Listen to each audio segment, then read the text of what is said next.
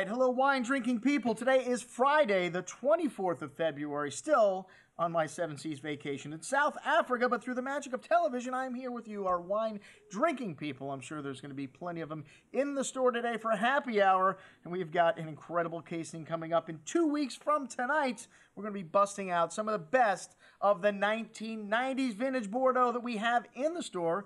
I think our tasting room may be finished by the time I get back. This may be the first event that we do in the Wine Watch Wine Bar. So we have got, I think, five first girls on the table tonight. We've got some of the best vintages from the 1990s. Of course, 1990, probably my favorite vintage of all in the 90s. And then we had a little bit of a drought there. 1991 was a frost year. It was a very short vintage. There were some good wines, but it's rare to find 91s. 92, a wash. 93, pretty much a wash. 94 was better on the right bank, but nobody was interested in Bordeaux in the 1990s. Till 1995, and it took a while for the 1995s to come around. I think we have 1995 Lafleur, well, one of the great properties of Pomerol in this offer now. These wines, the fruit's starting to come out with them. If you got 95s in your cellar, you thought, man, I don't know if these wines are ever going to be drinkable. They're just starting.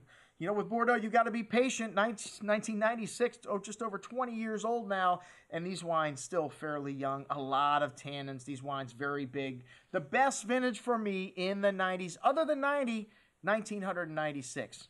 For some reason in Bordeaux, the 7s, not so much. 97, there's some light wines, easy drinking wines, but not a lot of interest there. No 97s on the table. 1998, a very good vintage for the right bank.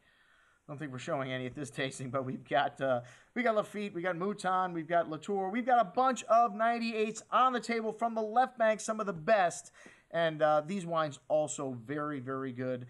I don't think we have any 99s, but you know, we got a whole decade to represent here, 10 wines, and we did have price limitations. Unfortunately, this wine tasting is a relative value though at $395. Most of the wines on the table cost more than that. So check it out.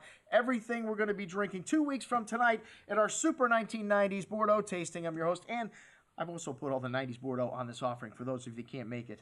I'm your host, Andrew Lampsoni, signing off for the Wine Watch, saying remember, always drink the good stuff first.